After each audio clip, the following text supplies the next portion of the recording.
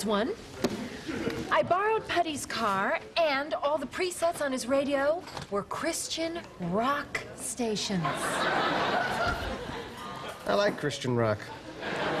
It's very positive. It's not like those real musicians who think they're so cool and hip. So, you think that Putty actually believes in something?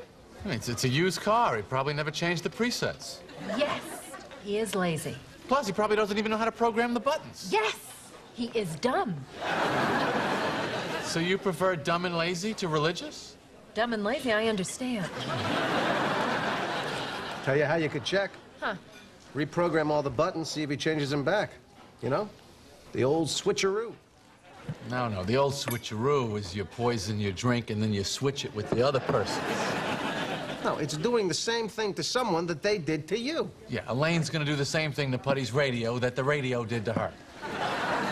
Well, that's the gist of it. Quiet! Hello, boys. Hey, so did you get that radio, the old switcheroo? I did. Hmm? And the Christian rock? Resurrected.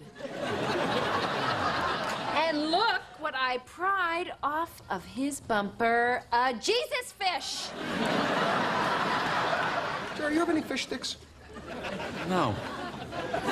So you're disappointed he's a spiritual person? Well, yeah, I got him because he seems so one-dimensional. I feel misled. I think it's neat. You don't hear that much about God anymore.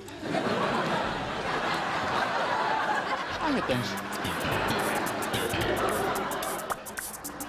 So where do you want to eat? Feels like an Arby's night. Do you believe in God? Yes. Oh, so you're pretty religious. That's right. So is it a problem that I'm not really religious? Not for me. Why not? I'm not the one going to hell. Well, I'm going to hell. That seems about right. According to Putty. Hey, have you heard the one about the guy in hell with the coffee and the donuts? I'm not in the mood. I'll have some coffee and a donut. What do you care? You don't believe in hell. I know, but he does. So it's more of a relationship problem than the final destination of your soul. Well, relationships are very important to me. Maybe you can strike one up with the Prince of Darkness as you burn for all eternity. And a slice of devil's food cake.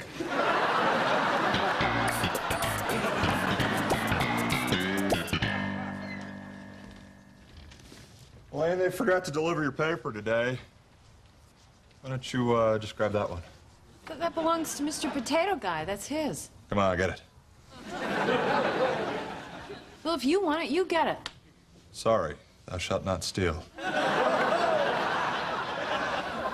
Oh, but it's okay for me.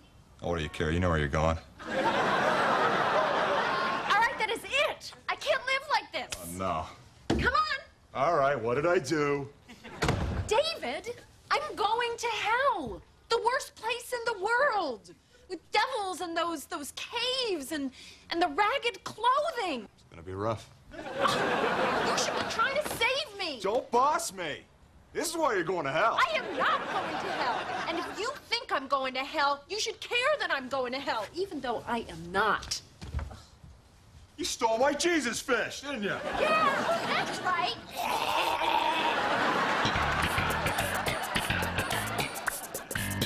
Let me see if I understand this. You're concerned that he isn't concerned that you're going to hell, and you feel that she's too bossy.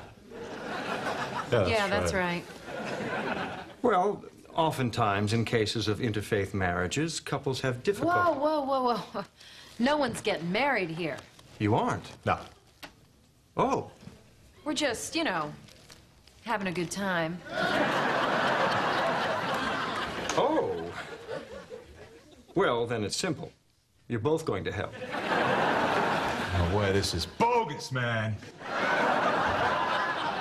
Well, thank you, Father. Oh, did you hear the one about the new guy in hell who's talking to the devil by the coffee machine? Really not in the mood. I'm going to hell. Ah, lighten up. It'll only feel like an eternity.